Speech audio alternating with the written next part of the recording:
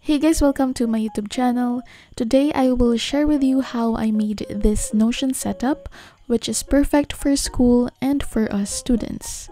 By the way, I have a previous video where I shared on how I created my complete Notion setup.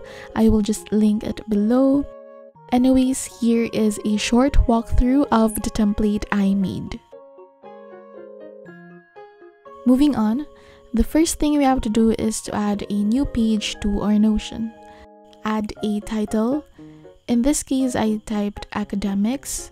Then by clicking on the three dots in the corner, you can choose a specific style you want to apply to your page. There is also an option whether you want to use a small text or a full width page. Next is to add an emoji or a photo on this part. This will serve as a profile picture to your page. You can also use a GIF. Copy its link address, then paste it here in Notion. You can also add a cover photo. Here I just chose a picture from Pinterest.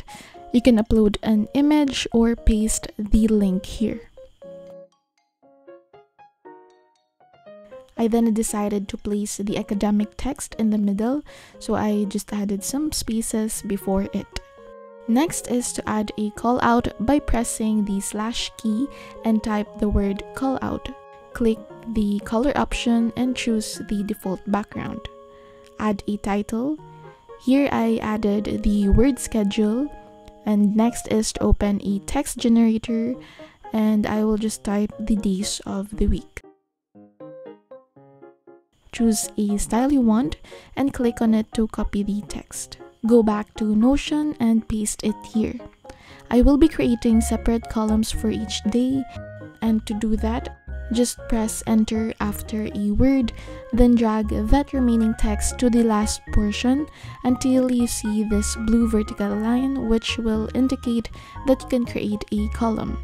Repeat this process for the remaining days, and after that, just adjust the space by dragging the column line between each word.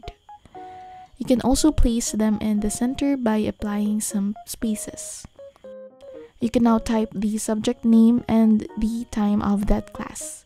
To enter a text below within the callout, just press Shift and click Enter. After adding that, drag it again and add it to a specific day, and make sure that there will be a horizontal line that will appear, which will indicate that it will be placed within that column. You can copy and paste the callout and just edit the text. Next, I just open Icons 8 to search for some icons. This one is optional, and you can just use the emoji within the Notion website. But for me, I think an icon will look prettier, so I will just search for some architecture icons. You can search for any icons that you want that will correspond to your subject. Once you choose an icon, right-click on it and click the copy link address option. Go back to Notion, right-click on the callout emoji, paste the link of the icon you chose earlier, and click submit. Repeat this process to all of your subjects.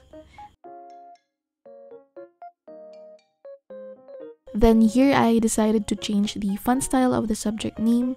Just copy the text and paste it to a font generator, and then choose a style that you want. Copy the text, then paste it back to Notion. And repeat this process for all of your subjects. Next, you can add a divider. Then under it is that you can place your to-do list or your task list. You can also add a photo or a quote to personalize it. Then here I make use of the column feature of Notion.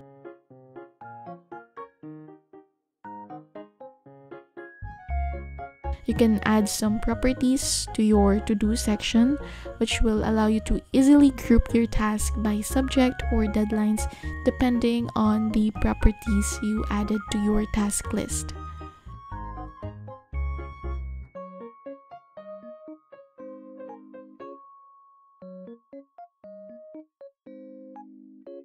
To break out from the column you created, just add another line below it and make sure that the line is on its own.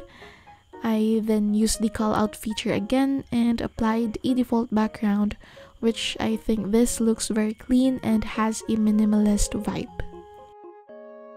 You can add your own title, but here I will place some links, reminders, and my grades. I will also change the icons of each callout. Just repeat the process earlier. Look for an icon, copy its link address, and paste here in Notion. You can now add the content for each callout. Again, if you want to add an additional line within the callout, press Shift, then click Enter. You can make use of the other features of Notion. I just used the toggle list and their table feature on the callouts.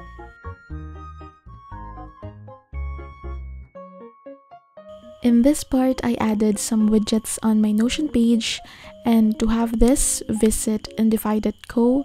They have a ton of widgets. Here I just added a calendar, so this is from the Google Calendar, and I also added a weather widget. You can customize them on the website. Next, just click on the file icon below to copy the link and paste it into Notion by embedding it. And you can also resize them.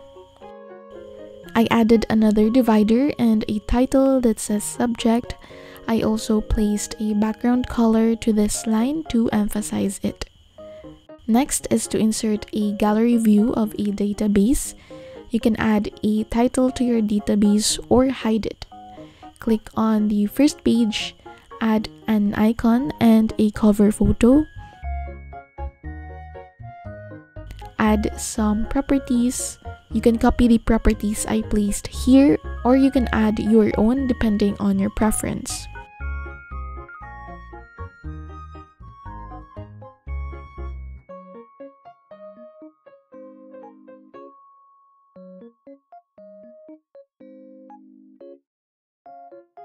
Continue with an empty page.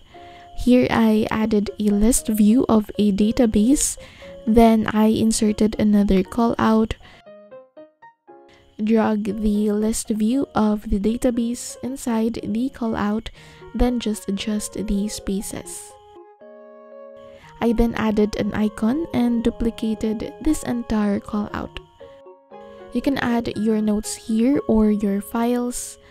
Next, I added another column and then go back to the main academics page. Copy the task list and paste it into the subject page. Click on Paste and Sync so that each time you add a to-do from your main page, it will also reflect on each of your subject pages. I then added some links option below, but in your case, you can add other stuff that you want so it will be more personalized. You can add a photo or a quote. After you fix your first subject page, duplicate it by copying and pasting the page. You also have to change the subject name and the properties. Next is to click the three dots and on the layout option, select the page cover option on the card preview menu. And you can also select the card size you prefer. I then added another column. I just placed some notes, a photo, and archive.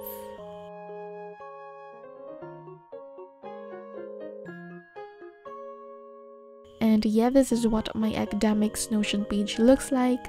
If you want to have a copy of this template, I placed a step-by-step guide below in the description box, as well as the link to this Notion page. And that is all for today's video. Thank you so much for watching, and good luck with your classes, and bye guys.